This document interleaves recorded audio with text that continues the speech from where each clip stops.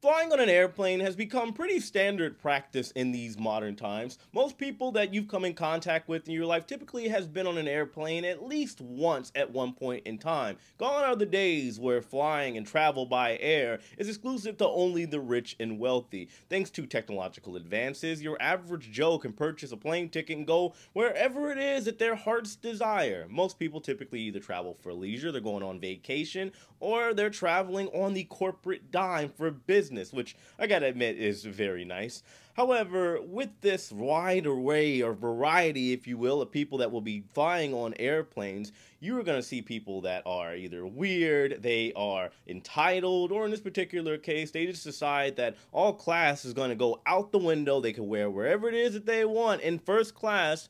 However, turns out they can't wear whatever they want and they get denied. For today, I have a quick video clip that I want to show all of you of a woman who apparently is Persian. That's her whole identity. She's a little entitled. She decided to wear some hoochie mama outfit to the airport because she was flying first class. There was an altercation. She ended up getting denied boarding. Here's the clip now. We'll go over the details after.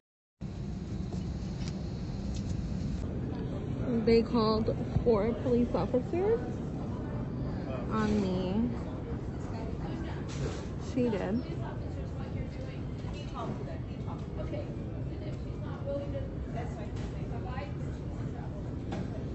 Because of what I'm wearing. Insane.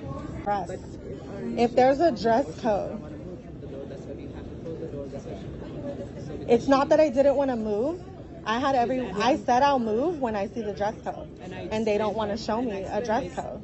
It's hard to bring it down there, but come up, and when she come out, she will put it in the computer, she will show. But you have to understand how I'm feeling. I paid $2,000 for a ticket, and just because someone says I'm offended by what this girl is wearing, like, I don't care. I understand where you're coming from, but then you have to see on their business, so they can deny boarding for any reason. So I know you purchased a ticket, but if they deem like they don't want to fly you, they can deny you boarding. Okay. So first of all, I have absolutely no shame in saying that that girl's voice is so annoying. It's like glass in my ears. I'll never understand why people feel the need to talk like that in such a condescending voice. It's very, very annoying. However, I'm going to look at both sides here because I do believe there is some merit here on the girl's side. Do keep in mind, we don't have full context of what happened prior to this altercation and her inevitably getting denied. I think she said for like 3 flights. Apparently, it is a dress code issue on her end. I will argue she's saying it doesn't say exactly what you're supposed to wear in the dress code, and then I looked it up for American Airlines. It is very vague. It just says you have to dress appropriately. Now, of course, here in 2024, dress appropriately can mean a lot of things. You guys have ever gone to any gym, they are basically wearing lingerie over there, and that's considered dressing appropriately. You can't say anything about that. And also, as somebody that lives in Florida, I live in Tampa, I fly to Miami a lot, especially when I got those late night flights. You got the girls that are wearing the seemingly club attire, getting ready to go party over in Miami. Instead of driving, they fly, and nobody says anything to them. All that being said, while I'm not technically trying to be judgmental of this girl's attire, considering she said she allegedly paid $2,000 for her flight, she's flying first class, I believe in public spaces, especially if you're flying in a business or first class, some class should be expressed here.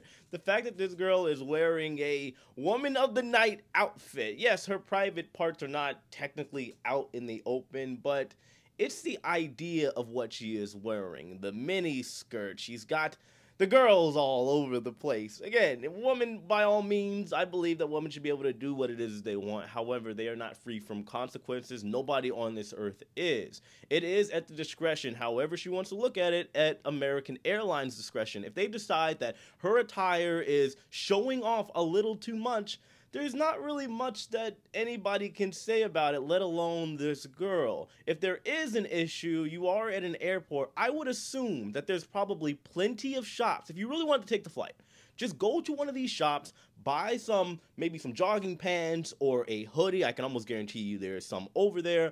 Put that on, and then when you land, you can go ahead and put your woman of the night outfit back on. With this controversial topic or conversation, people have been pretty one-sided overall. At the most, I might have seen, I guess if I had to put it into a percentage, a 70-30 or maybe like a 80-20 seems more like it. But most people saying that this girl's attire is a little bit too much, especially considering she's allegedly in first class. Now, overall, of course, there are some people that are saying, well, she can wear whatever she wants, she's in a free country, it shouldn't matter.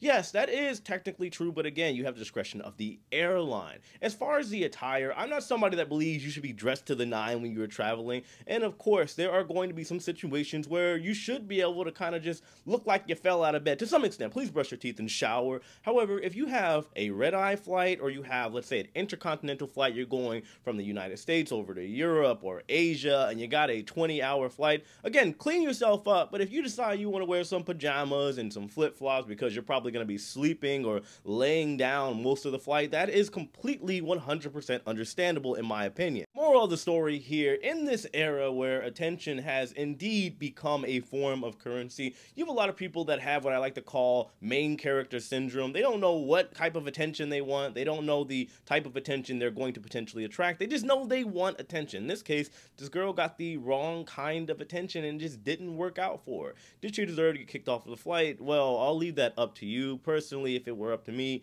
if you have some set of standards, I do believe American Airlines, they need to be a little bit more detailed, a little bit more specific as far as what you can wear, especially considering the climate that we now live in. That's something that may need some adjusting. But let me know what you think in the comment section below. Of course, hit that like button, subscribe to this new channel if you haven't already. And as usual, I love and appreciate every single one of you. I'll see you later. Take it easy.